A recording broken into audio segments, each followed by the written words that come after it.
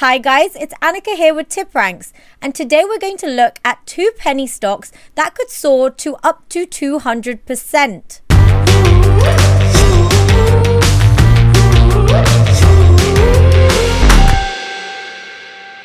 The first penny stock company is CYBN, and CYBN's ticker is CYBN. CYBN is a biopharmaceutical company with a focus on mental health.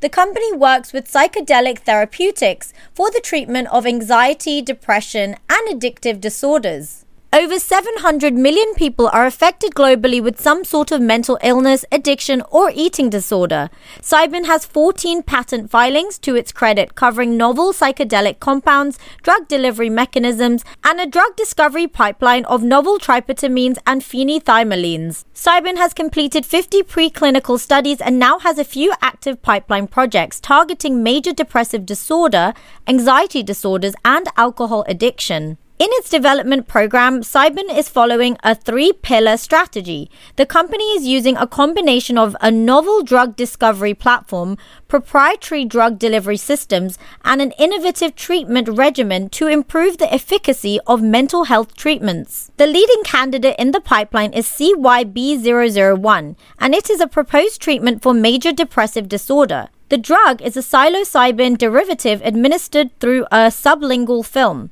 That is, a dissolving film that is placed under the tongue. There are no pills to swallow or injections to take. The drug candidate is currently undergoing Phase 2A and Phase 2B clinical trials. The first is an open-label BE study, and the second is a double-blind placebo-controlled study of dose escalation and safety, with 80 patients on the drug and 40 on the placebo.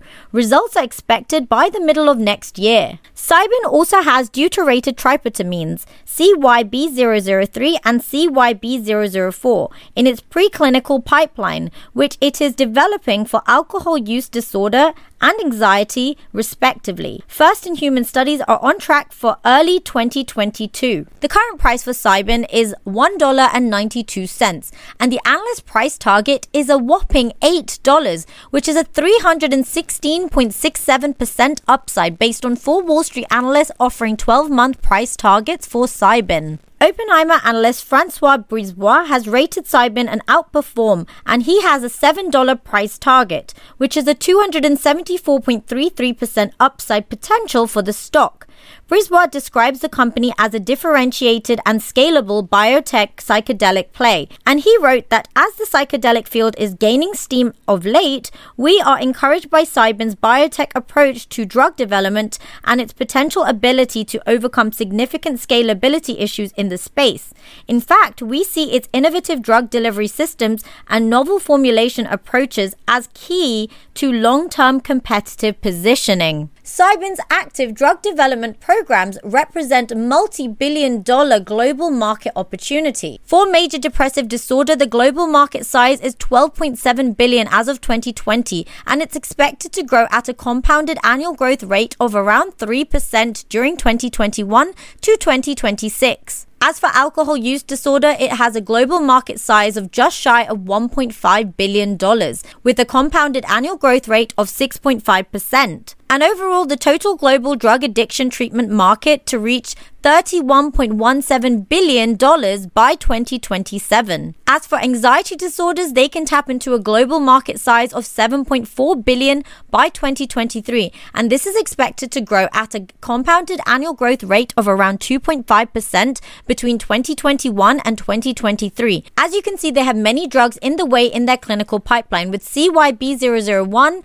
at its furthest, around between Phase 1 and Phase 2. As these drugs reach within registration stage, we will see more approvals take place within healthcare systems and therefore further commercialization, and when there is commercialization, we can see further mass adoption. The second penny stock with a strong buy rating is AQST Therapeutics, and its ticker is AQST. AQST Therapeutics is a biotech stock, and it has a wide-ranging product line with drug candidates in preclinical phases as well as clinical phases in development. AQST Aquestive bases its medications, both the approved and the ones in development, on an oral film delivery system. The film can be used in several locations around the mouth, including on and under the tongue and on the inside of the cheek. Aquestive has 4 medications approved for use and on the market. The drugs, which include Suboxone, Zuplenx, Kynmobi, and Exavan, are used to treat a wide range of conditions. Suboxone is an opioid indicated to treat chronic pain and opiate addiction. Zuplenx treats nausea secondary to chemotherapy, and Kynmobi is used in treatment symptoms of Parkinson's disease, and Exavan is a treatment for the degenerative nervous system disorder, ALS. As you can see, their products are in different clinical stages, some in preclinical, clinical, some that are filed, and some that are already marketed and FDA approved. In Q2 2021, Aquestive realized over $15.3 million in revenues, primarily from its line of approved drugs. While down from the $21.6 million reported in Q2 2020, it was the highest revenue number of the last 4 quarters and the second quarter in a row of increasing revenue. The clinical studies include phase 1 trials of AQST 108 and AQST 109, 2 epinephrine treatments for severe allergic reactions, including anaphylactic shock. The study of AQST 109 is ongoing in Canada, and top-line results are expected before the end of this year.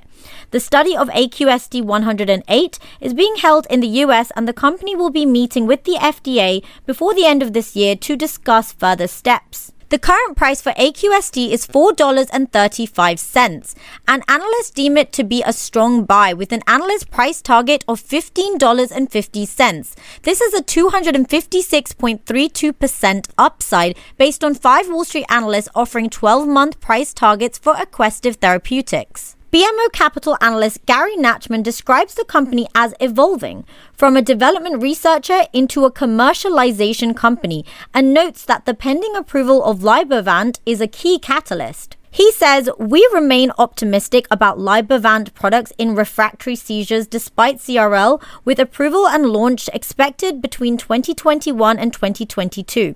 Aquestive has been engaged with the FDA on Libervant NDA in a variety of ways. This includes mid-cycle review last week with just some minor CMC questions related to dose requirements, so cutting different size doses.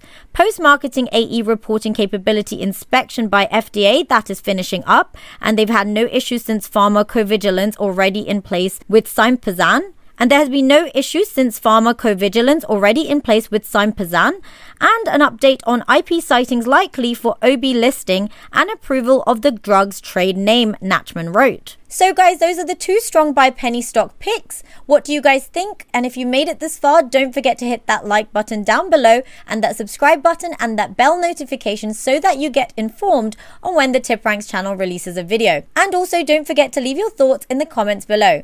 I'll see you guys in the next video. Bye!